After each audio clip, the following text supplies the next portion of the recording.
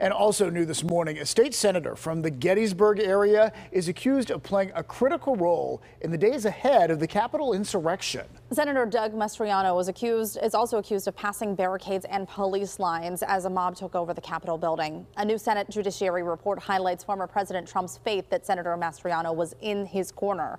The report says he and his wife also took part in the insurrection and organized buses to travel to D.C. that day.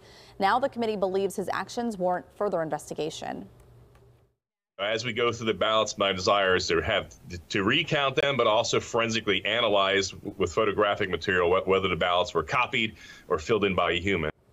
Senator Mastriano was stripped of his Election Review Committee chairmanship after getting into it with State Senate President Jake Corman.